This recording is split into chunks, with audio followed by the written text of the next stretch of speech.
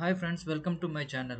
Today we will see how to find the maximum value in a matrix using Matlab. For this we use a max function. A max function gives maximum value of an array along any specified dimension or through all out the total array. To understand this, I have taken one array. It has 3, 7, 12 in the row, 5, 9. I defined this 5, 9, 2, 11, 6, 8. So these elements indicates each row and it have 3 rows. So after each row we need to specify semicolon to indicate it's as a next row. I'm just typing it in the Matlab. So now A is loaded with this. I ran it. Now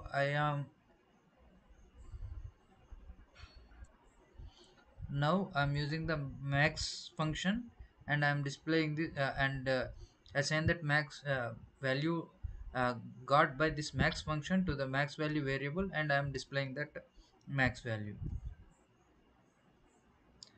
Now I'm using it. So now again I ran it.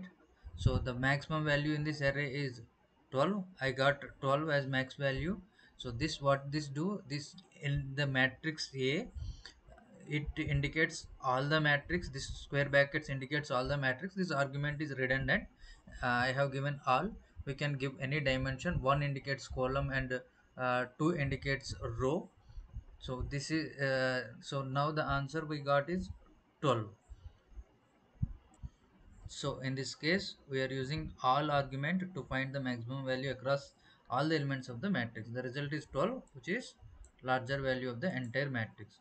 So to find maximum value of each column, so by default this max of A gives maximum value in each column.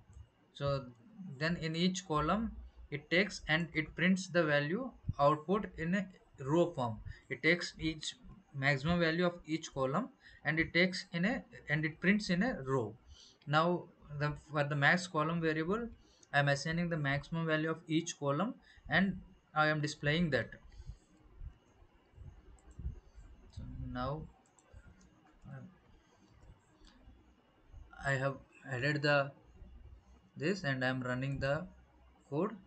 So see now, so each column it takes in the first column 3, 5, 11, the maximum value is 11, and 7, 9, 6 the maximum value is 9, and 12, 8, 2, 8 maximum value is 12, and the maximum values of each columns are printed in row form.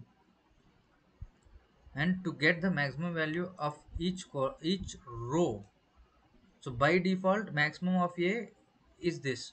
It gives maximum value of each column in a row format. Now if you don't specify any argument, either dimension or all or the bracket and all, if you want to get maximum value of each row, you need to consider this dimension 2. Here the 2 indicates columns in this case, 2 indicates row in this case, 2 indicates row in this case. So let me simulate this, and this is,